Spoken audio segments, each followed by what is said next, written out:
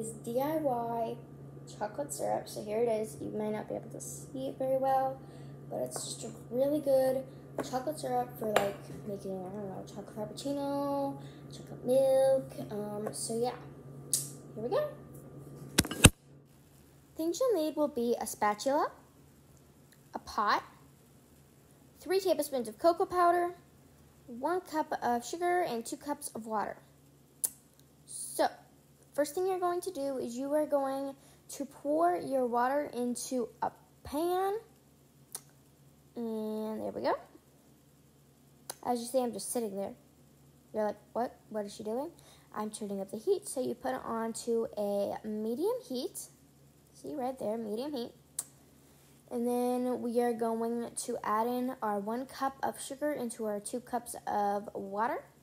That's the measuring cup that I use to measure the water, so the sugar kind of sticked as you see there. So yeah, not all the sugar got in there, but that's okay. And then we're going to mix it up. Don't use a spatula like I did.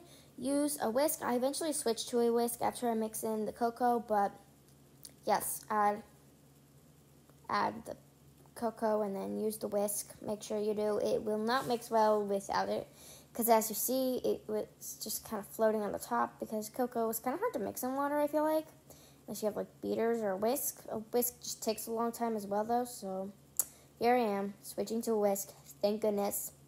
As you see, the stove's on. We're just gonna whisk it together, mix it until it's boiled, and then so yeah, we're just going to slowly mix it until it is boiled.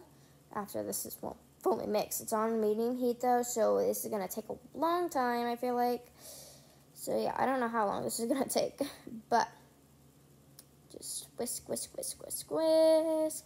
And I will see you guys once this is all mixed together and it boiled. So, see you then.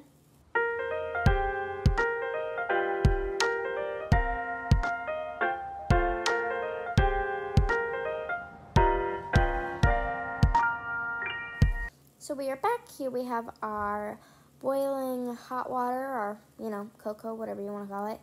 At least it was boiling. Then we're going to put it into our container with the lid. And remember, this is really hot, kids. Don't burn your fingers. Wear oven mitts, unlike me. I was stupid and I didn't.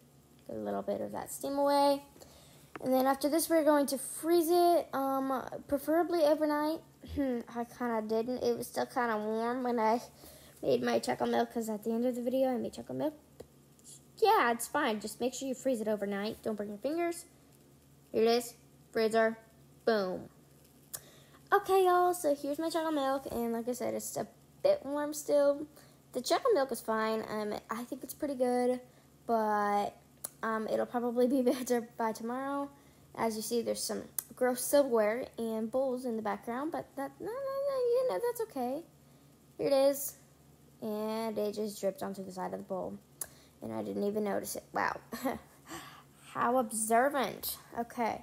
So, yeah. I hope y'all enjoyed this video. And, yeah. I'll see you guys later.